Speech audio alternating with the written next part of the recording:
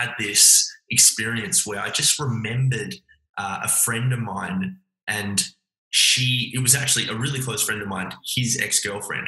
And she was going through a rough trot and all this sort of stuff. And it was about 6 months ago. And I just had this extreme sense of guilt rush over me. And it came back to me that she had reached out to me on Facebook, asking for some help because she was struggling. But because I was kind of sided with my friend, I just disregarded her. And because my mind was so busy in that time with social media and all that sort of stuff, 6 months later, that float tank was that first time that my mind had kind of come back to that experience and forced me to feel the guilt that I'd clearly, suppressed. And I felt this guilt for like 10 minutes. And then I came out of it and I was like, man, I've really got to respond to that message. And then we ended up having a coffee together. It was really good, but it's just crazy how, like, you might say something, float tanks are so good for decluttering the mind. But on a really practical standpoint, like, that shit can stay in there for so long if we're not careful. 100%.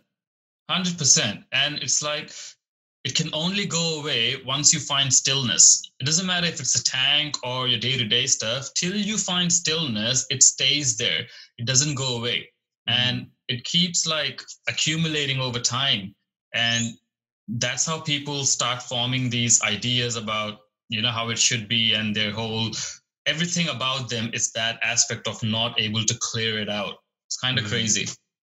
It's unbelievable. It's just unbelievable how much those things affect you. How much the things that you don't even know or remember are actually affecting you in the real time. And you said something on our first show. I was asking you, I think, about excavating the unconscious, going back into the past and trying to resolve some of the trauma. And you were really adamant about this idea that all you need is just your awareness. Could you talk a little bit more about that? So I see a lot of people nowadays with, say, any sort of therapy or any sort of healing modality. They want to go and work on their childhood, on their past events, so that they can have a good present and then live a good future. Mm-hmm.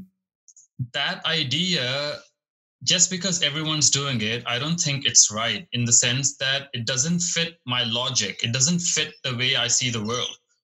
Now, what do I mean by that? For example, we all know to some level that past influences your present and your future. This is a firm belief that we all live with. But there is no way you can really put your finger on it, because what I do today is going to influence the past automatically. Obviously our hero Alan Watts talks about it, where he's like, the bark of a tree, the bark of a dog. By changing the future word, I've changed the whole meaning of the sentence. Right. Yeah. So the moment you give your past the power to influence your present, it's going to do it.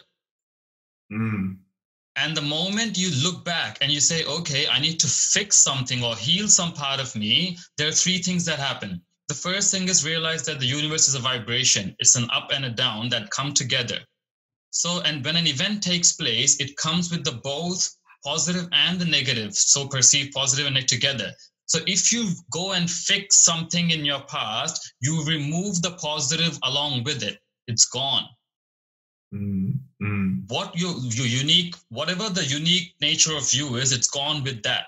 Secondly, do you know what I'm trying to say? It's like the whole idea that if I was, for example, when I was in the States, I got beaten up and put in lockers and all that. But now I have a different respect for people who go through that. If I remove that experience, I won't have this compassion towards other people. So obviously I'm going to be someone else. Yes. You can't separate the two.